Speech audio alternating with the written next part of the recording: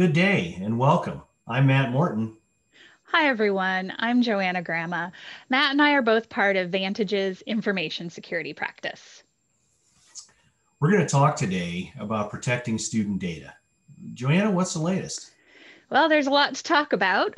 In late December 2020, the U.S. Department of Education, through the Office of Federal Student Aid, or FSA, published guidance on protecting student information used in federal student aid programs. And that guidance got a lot of attention. That guidance reminds higher ed institutions of their continuing obligations to protect that student financial data and encourages them to use the NIST 800-171 framework for controlled unclassified information in non-federal systems as a roadmap for those data protection activities.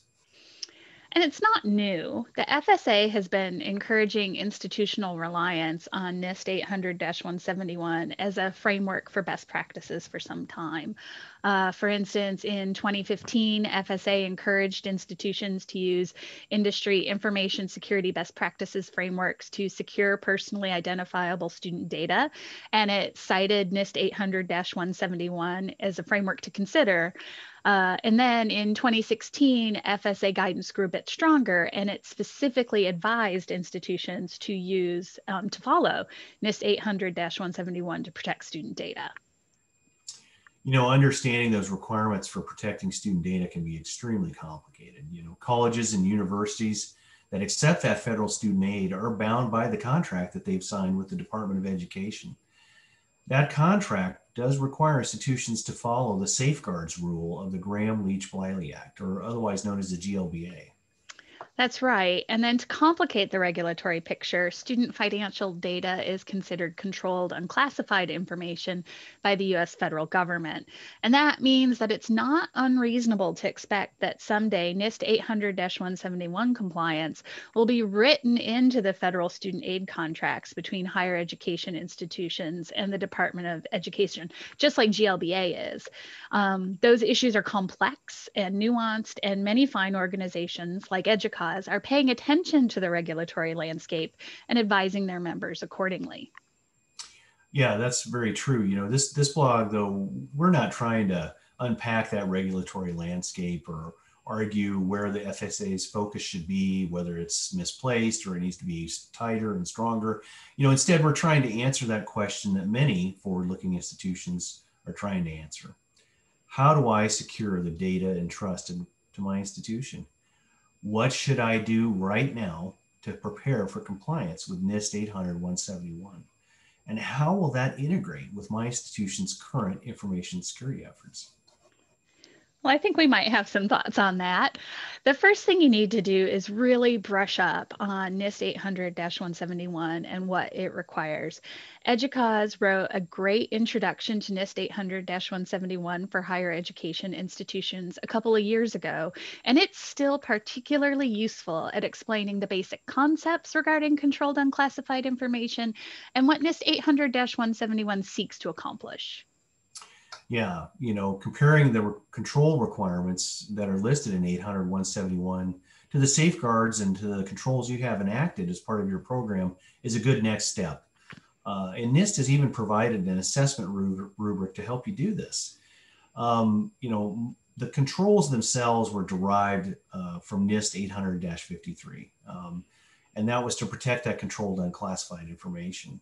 NIST 800-171 has 14 families of security requirements, and they have 110 separate controls.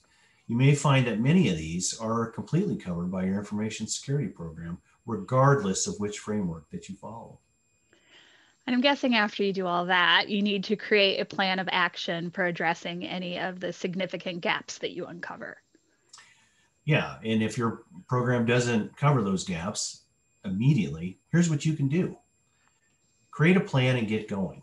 Focus on the tools you own and the assets that you have, the logs and the data that you have access to. Identify what that critical path is to being secure. Take an agile, focused approach. Rinse and repeat the process. Do daily or weekly stand-ups and identify your known barriers up front. Look for measures to gauge your progress, both while you're securing your environment, but also what you want to have goals for when you're done. And communicate that plan. And let me rephrase it, communicate that plan. Do it over and over again, right? Make sure that you and your staff and the people that work with you on these programs work hard. Let people know what you're doing and share that with them. They'll appreciate that. The final thing that's not on this particular graphic, but probably should be, is have a party, right, with food.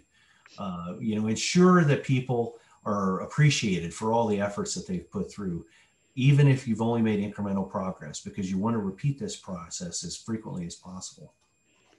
Well, I know I enjoy a good pizza party.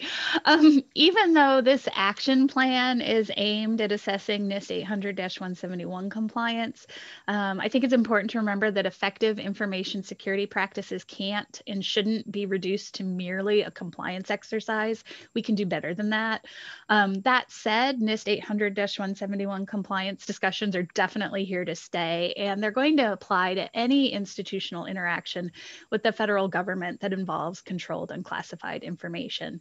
I think research data especially is going to be implicated here. Excellent point, Joanna. I think we can't reiterate that enough, that compliance is just the first step and is the base for what you want to build off of. And we encourage all institutions to take this moment and to continuously monitor, review, and improve your security operations, as well as supporting your program in greater depth. Well, I think that's it for today. Thanks for joining us. Stay tuned for our next blog, where we're going to focus on how to keep your information security program moving forward while the threats and boundaries are changing. Thank you. Take Bye-bye. care. Bye. It's funny, we can't complete without saying take care and bye. Like it feels not done.